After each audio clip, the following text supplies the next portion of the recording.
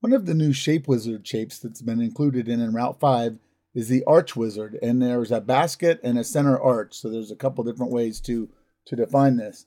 Once you hit the icon here for the ShapeWizard shape, you're going to see an arch on screen, and here's the basket arch, and we can see it's kind of an elongated arch.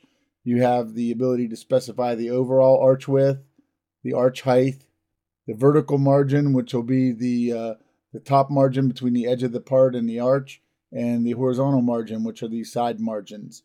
So these are the two different variables, and you can see they're actually represented here on screen. You can see them, see each of these areas. You can see them represented if you change the values here. If I go to 9 or 10, you'll see that the horizontal sections stretch, and if you go to a vertical of 4, we'll see this narrower area here will modify. So this is going to be how you make your adjustments. If you want a center arch, so you can get one that looks like more of a true arc segment, or a basket arch will provide this elongated profile. And once you hit apply, the geometry will take effect. Now this is an open contour, so I would need to come here and right click and choose merge selection. And if I do that, it'll turn it into a closed shape.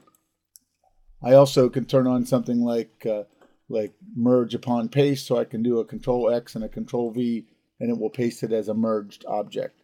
In this case, I do have that turned on, but this is the new basket and center Arch Wizard as part of EnRoute 5.